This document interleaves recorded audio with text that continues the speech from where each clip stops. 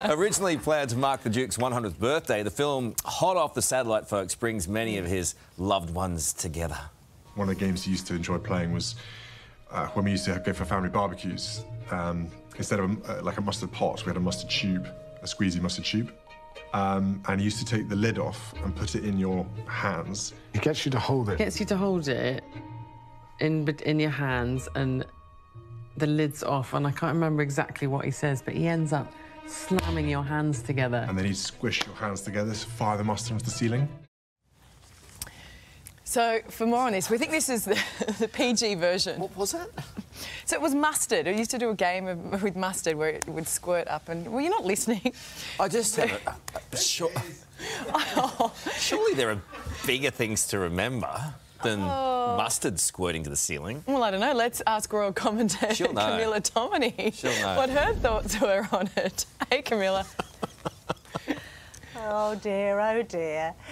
It's an hour-long documentary, Karl, and it's got some very respectful and reverential memories, but it's also got some wonderful childhood memories from a group of people, his grandchildren, who remember him best. So the mustard squeezing is very funny. There's another moment where Prince William talks about how he was driving with his grandfather around the Scottish Highlands, and they chanced upon a group of children that obviously seemed to be doing the Duke of Edinburgh award scheme.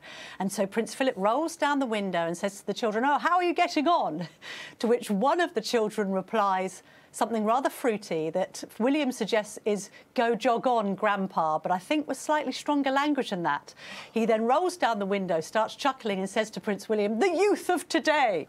So there are some many jokes in this documentary, which is just a wonderful series of recollections from the royals themselves. I mean, it's all very well posthumously me or other journalists writing this stuff up, but actually to hear it from his own grandchildren and children was just magical. I reckon he would have been quite the character. He had fruity language of his own, didn't he? We also learned more about the special bond Philip had with his grandchildren, a bit more of that.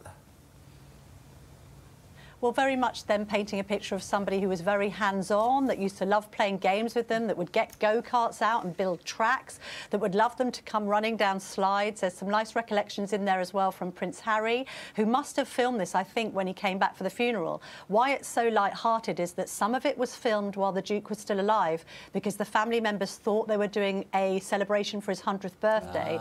And then, obviously, after he passed away in April, they turned it into this kind of eulogy, really. So that's why there is this quite nice mix of the both serious and looking at his career and everything that he achieved, but also the light-hearted. But as they all point out, that's what he would have wanted, because he was such a down-to-earth character. He never wanted a fuss, and he would always had a very good sense of humour. Harry and William particularly commenting on how he and the Queen, because everything was so meticulously planned for them, would absolutely love it when things went wrong.